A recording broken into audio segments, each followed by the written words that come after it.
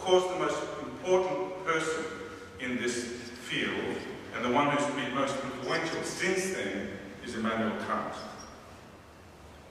Now, unlike the Stoics, however, Immanuel Kant offered a vision of cosmopolitanism that privileged reason over emotion, over imagination. He privileged logos over pathos. And this, of course,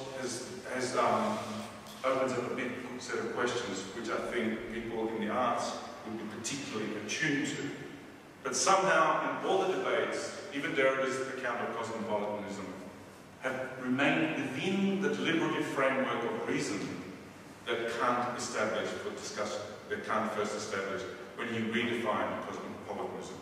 Because unlike the Stoics who said that the empowering force of cosmopolitanism is love, is our ability to connect with others through and because of love, Kant says we connect through each other through reason. Now, this of course is a big discussion, but I think it's also a fundamental limit to the way in which we can understand cosmopolitanism today, if we stay within the Kantian framework. And one person who I think did a great deal to break out of that Kantian framework and to reject the principles of intersubjectivity and social transformation was a Greek philosopher based in Paris called Nikos Papastergiadis. Now, I think smoking is a disgusting habit, but people look good in black and white when they smoke. So I chose this image. Now, Papastergiadis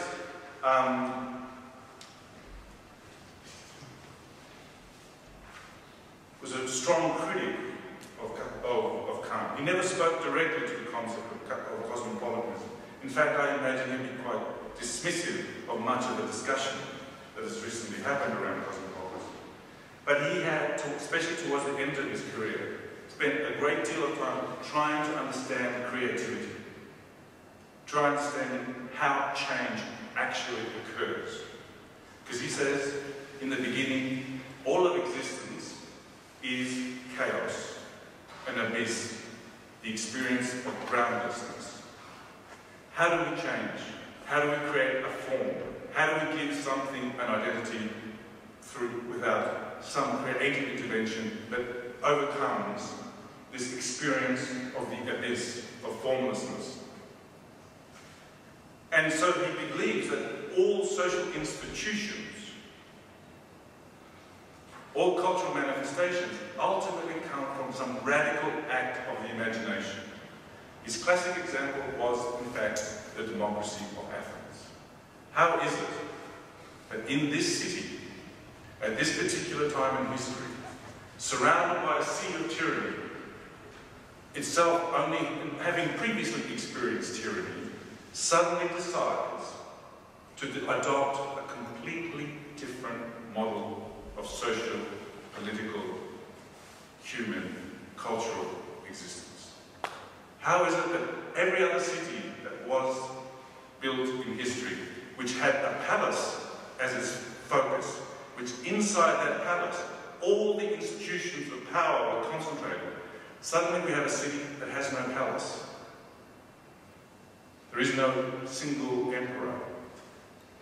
There is no one ruler who controls from their house the rule of law.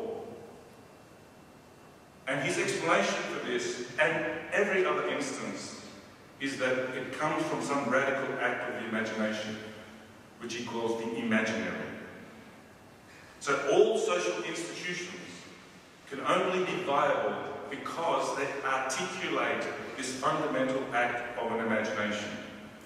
And it's through identification with and embodiment of these institutions, through identification, that these institutions are viable in any sense. Now, what underpins this act of the imagination is a strong sense of the autonomy of the individual's capacity to imagine something else. Not just to be carrier of ideas that have been passed on to them, because that would keep us in the sphere of tyranny. That would keep us in the closed notion of tradition. If we are to break out of it, we must have this capacity for autonomy. However, he is also astutely aware of the fact that while humans have this capacity for autonomy, the institutions, rather than fostering and fermenting this ability to think freely, to imagine otherwise, to present alternatives to it, they give the here and now. The institutions effectively act as a kind of closure, a wall that closes in and keeps people, prevents people from actually doing what they're actually capable of. So he has many scathing things to say about why we prefer racism rather than humanism, why people are more likely to be racist rather than humanists, why people are more conformists than autonomists, etc. But he actually still holds on to the belief that we have this capacity to imagine what is human for all. And so this capacity, this potential, he argues, comes from this act of the imagination, the radical imagination. So, by definition, therefore, what I would argue is that through this capacity for imagination, we can also reground a different notion of cosmopolitanism, a different way of thinking about where we meet and how we can be together, and how we belong, and what is common and different.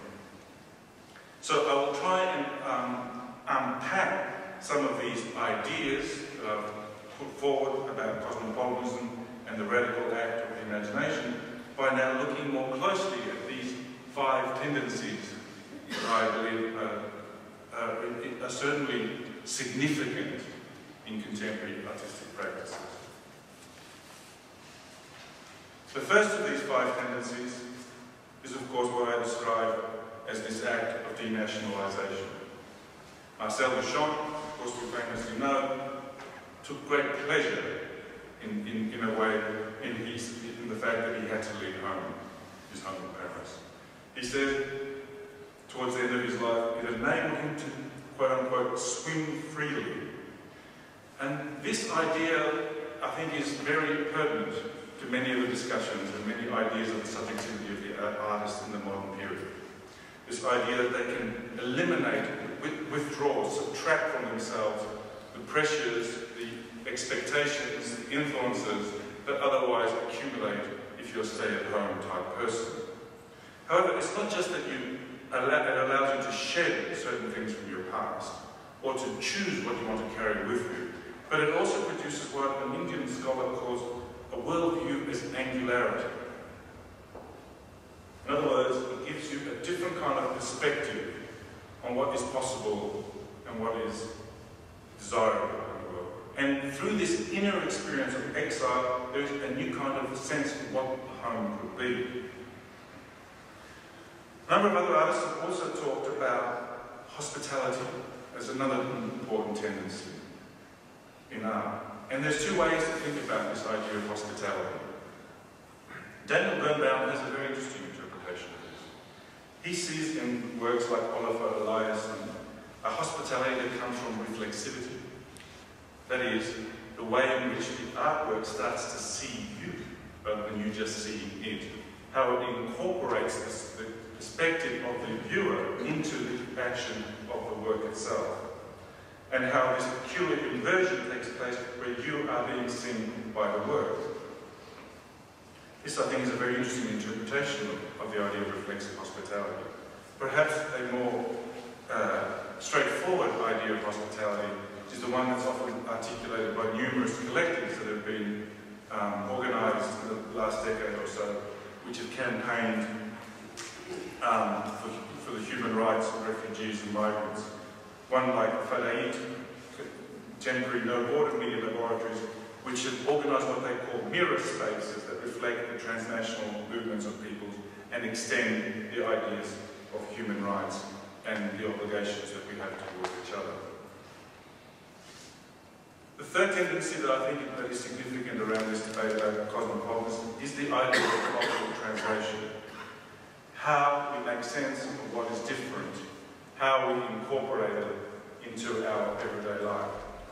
Now, let me read to you a quote about the dilemmas often articulated when cultural translation is put forward as an issue in contemporary practice, and how the codes for making sense of the specific in the universal or the cultural, or one context in the cultural in another context is often producing gaps or misunderstandings, or as we often say, lost in translation.